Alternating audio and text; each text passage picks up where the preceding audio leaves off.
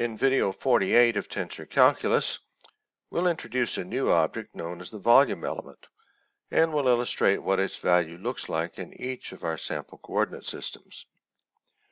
We'll also derive an expression for the partial derivative of the volume element with respect to our coordinate value zi.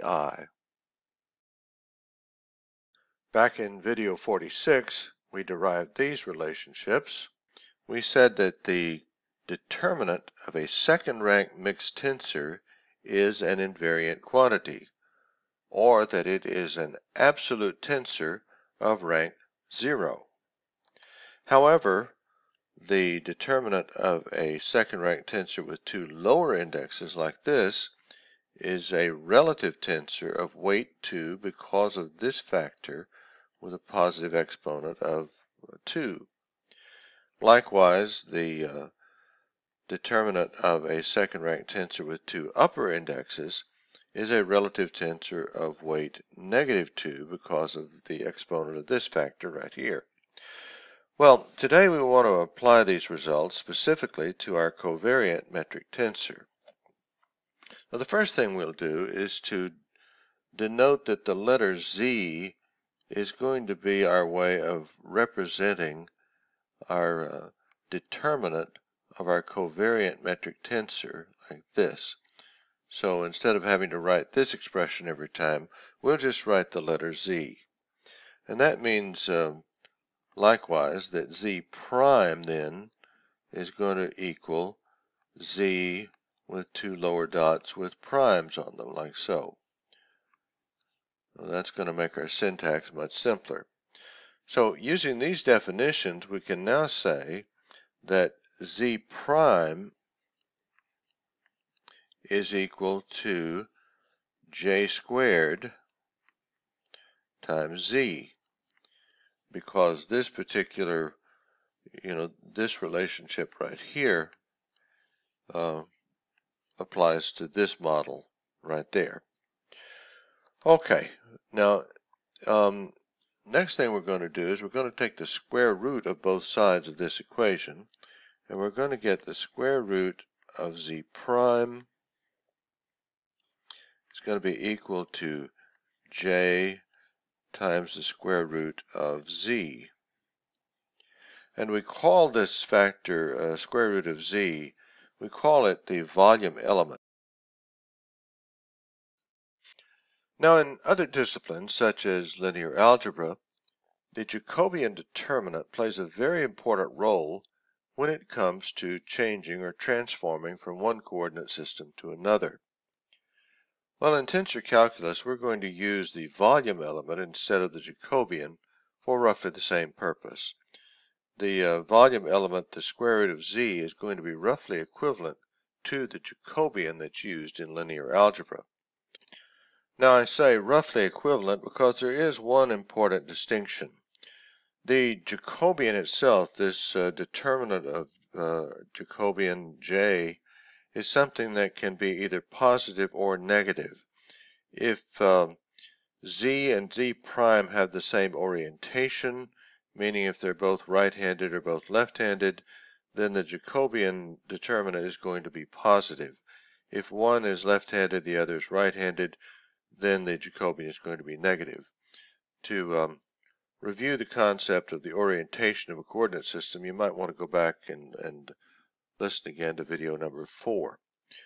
So in tensor calculus, we're only interested in a positive value of our square root of Z. So what we're going to do is to say that the relationship is related by the absolute value of the Jacobian determinant, just like this. And in doing that, we'll say that they're related by an orientation preserving relationship with the Jacobian. So the Jacobian determinant itself can be positive or negative, but our volume element is always positive. Or I really should say it's non-negative. There are cases where it can be 0, but it's not ever going to be negative. Okay, let's take a few minutes to see what this volume element looks like in each of our sample coordinate systems. We'll start with Cartesian coordinates. What we need to do is to find the determinant of our covariant metric tensor. Well, that's easy because it's a diagonal matrix, and the determinant of any diagonal matrix is simply the product of the diagonal elements. So 1 times 1 times 1 is the determinant. Z is equal simply to 1. And of course that means that our volume element, square root of Z, is of course just 1. So with that, we'll move down and put that in place right here. The volume element in Cartesian coordinates is 1. All right, let's look at affine coordinates. This time we have a 2 by 2 matrix, and the determinant of that is going to be this product, a squared b squared, minus this product, minus a squared b squared cosine squared alpha. And of course we can factor out the a squared b squared factors, leaving us with 1 minus cosine squared alpha. And that's, of course, the sine squared of alpha. And that's the value of the determinant of our covariant metric tensor. And that means that our volume element, square root of Z, is going to be A, B, sine alpha. And that's what we get right down here. So the volume element for affine coordinates is simply AB sine alpha. All right, moving on now to plane polar coordinates. All right, this time we're back to a matrix that has only diagonal elements, so we simply multiply the diagonal elements together. So our determinant value is going to be 1 times r squared, or just r squared. And obviously the volume element, square root of Z, is equal to r.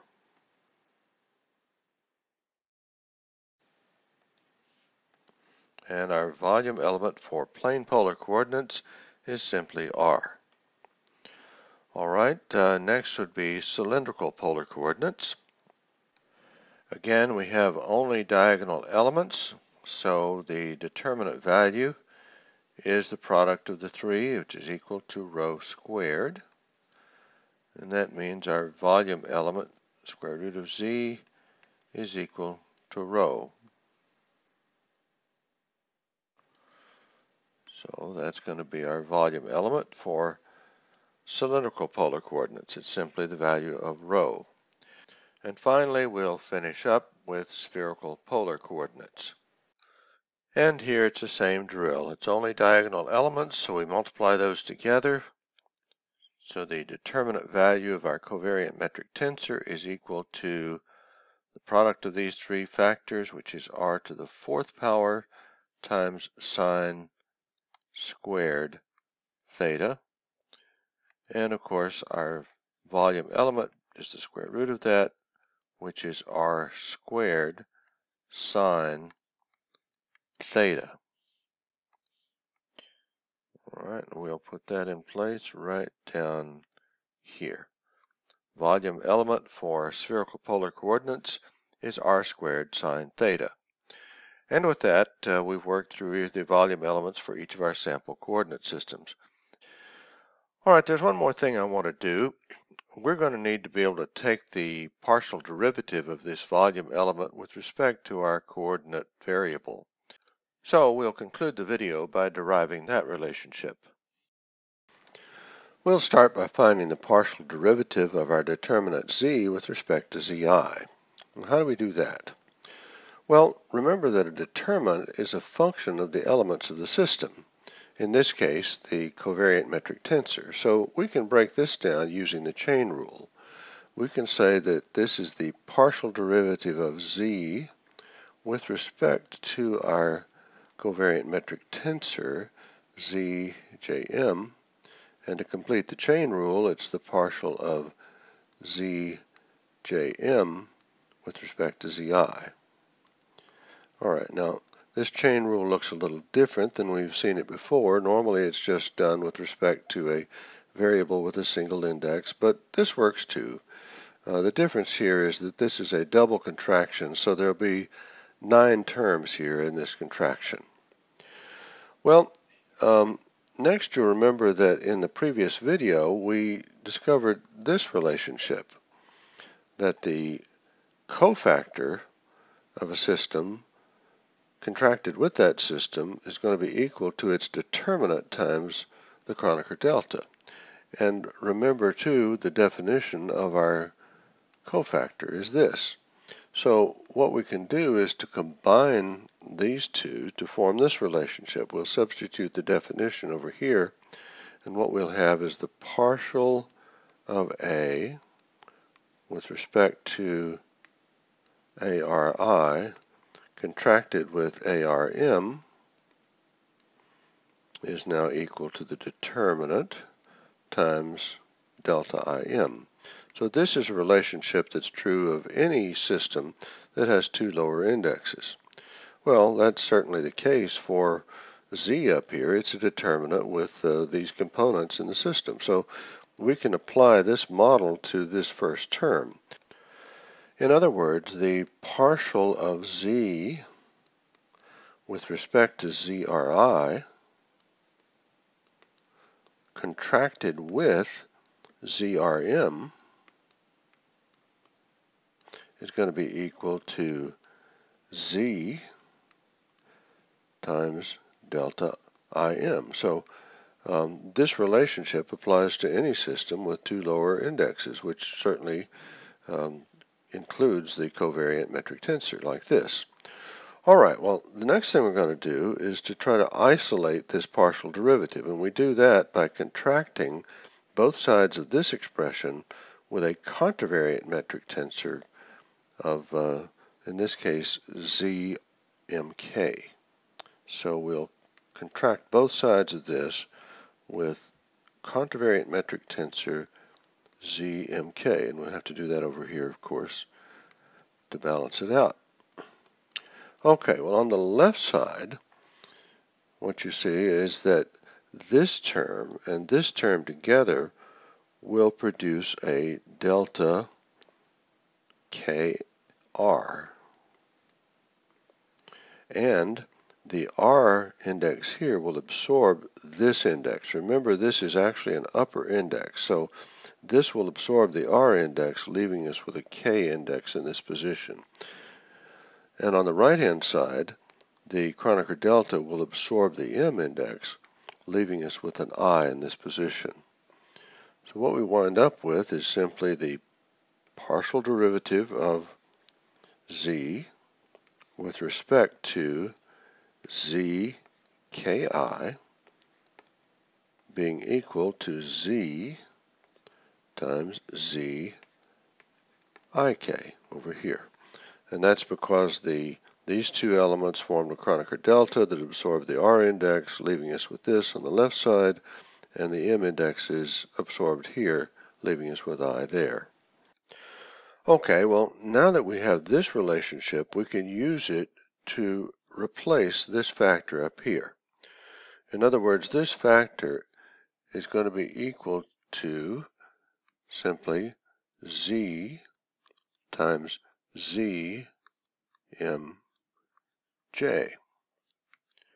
All right, now that works because this is equal to this because this is equal to that. All right, well, what about this other factor over here? Well, we've seen that before back in video number 30, and that's simply equal to gamma MJI plus gamma JMI. So now we can continue on to simplify this expression. What we'll do next is to distribute this factor into each of these two terms. And when we distribute this into the first term, that contraction will raise the M index, leaving us with J. When we distribute it over here, that will be a contraction on the J index that will raise J up, leaving us M up here. So we're going to see that the partial of z with respect to zi is now equal to factor of z times gamma j, ji plus gamma m, mi. Well, this index of j and m, they're both dummy indexes, so we could rename this to m, and that means these two terms are the same, they're equal, therefore we can add them together, and that's going to give us this expression. It's equal to 2z times gamma m mi.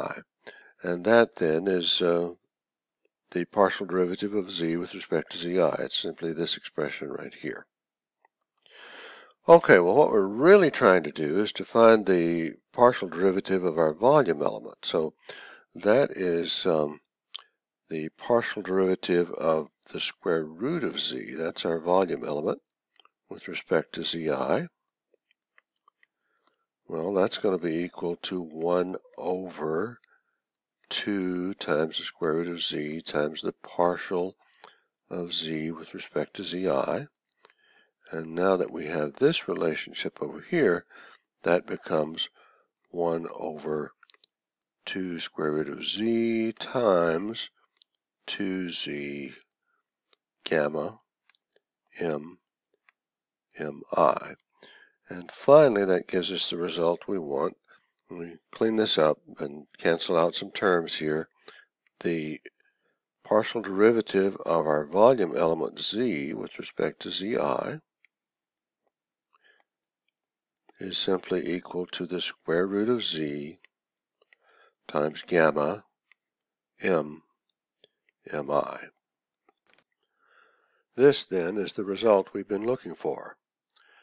We'll make use of it later on, but for now we'll end this video with a brief review. What we did in this video was to introduce a new element called the volume element, and it's the square root of z, where z is the determinant value of our covariant metric tensor. Now the volume element is not an invariant object. It's not the same for each coordinate system, and we showed that it transforms using this factor, this absolute value of our Jacobian determinant right here. And we said that the volume element in tensor calculus plays roughly the same role that the Jacobian does in other disciplines.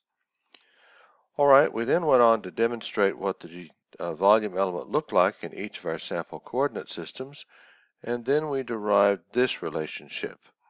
It is the partial derivative of our volume element with respect to zi, and it's simply the volume element itself times this Christoffel symbol factor here. This is noteworthy that there's a contraction here. These two indexes are contracted on the Christoffel symbol. We're going to make use of this relationship in future videos, starting with the next video where we derive the Voss-Weyl formula.